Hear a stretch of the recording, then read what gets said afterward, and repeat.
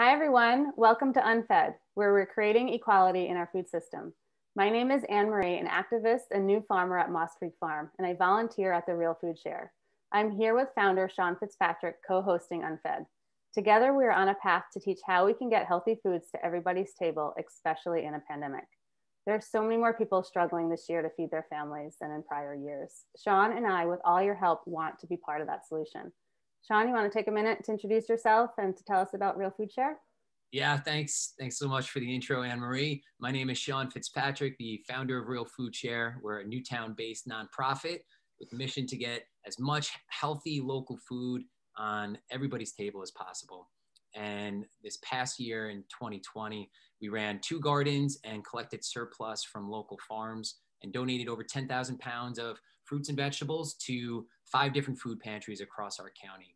And this upcoming year, we're hoping to do at least triple that. And we are at the very beginning of rolling out some education on all the topics related to food systems and food security. And we're kicking this off right now. Yeah, tell us more about it. What is UnFed? So UnFed it's going to be a weekly lunchtime get together that Annmarie and I are hosting. And we are going to be shining the light on all of the topics related to food systems and food security. So for example, nutrition, buying local food, preparing healthy food, where to get local food from, food waste, the organizations in your community that are contributing and working in and around food security and food system issues. So what we want to do is shine the light on all these topics, show how we are all an integral part of it, and then just hit you guys with solutions, give you guys solutions and things that you and your families can do every day that are going to move the needle to making a huge impact. Mm-hmm. Can you define food security and food systems a little bit more? Definitely buzzwords over the last year in the pandemic, Annmarie. Food systems are, you could think of the journey that food has to go through from the field, in any field across the world at this point, to eventually get into your plate. So a food system, you got to think of where it's grown, who's growing it, the environment it's grown in, how it's getting harvested, how it's getting produced, and how it's getting packaged, how it's getting distributed, and eventually transported to our plates. Annmarie, what did you have for breakfast or lunch? Did you eat yet today? I did. I had eggs and cauliflower. Eggs and cauliflower. Where'd the eggs come from?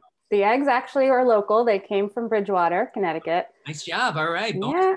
What else? The What about cauliflower from Carluzzi's Market? Bonus points for the eggs. That's as you can do outside of growing them in your backyard or hatching them in the backyard. And the cauliflower, not grown in Carluzzi's, one of these very nice local markets here in Connecticut. But yeah, I'm sure they must have gotten it from somewhere. So that would be part of an example of, all right, well, where did that cauliflower come from? Is it seasonal? How long did it take to get here? When was it picked?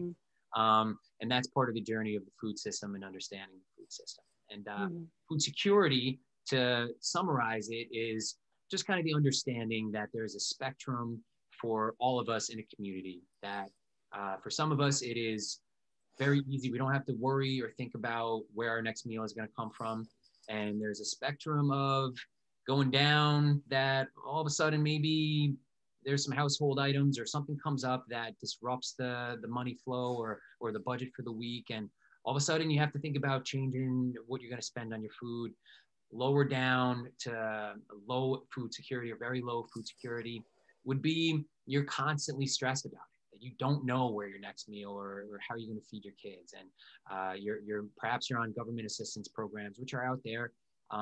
But it's stressful. And there's this spectrum that sometimes you could slide up and down given on any given week, depending on what's going on the home front. But it's important for people to understand that not a lot of people right now are struggling putting food on the table. And it's heartbreaking. And there's also global solutions versus local solutions. And I can share a story. I used to live in an RV and we stayed in a lot of Walmart parking lots. And I walked into one of the stores one day and right in front, there was a display of macaroni and cheese on sale for 99 cents. Big box, can feed easily a family of 4.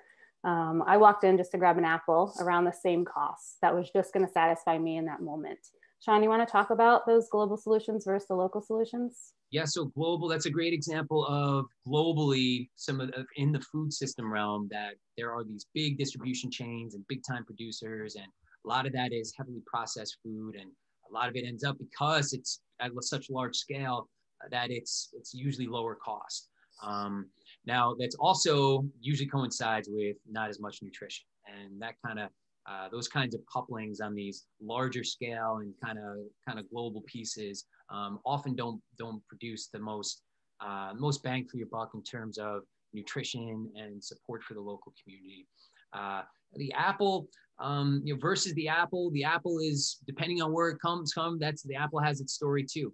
But looking at what global distribution chains can do versus what local are, we want to be able to focus on the local. So what we're going to be talking about, Annmarie, in the coming weeks and months on this weekly webinar are the local pieces. We want to think about how do we get people to more farmers markets, educate them about CSAs, how do we prompt and encourage people to start growing some food at home or growing more food at home, focusing on their recycling and their food waste and composting versus throwing things in the trash.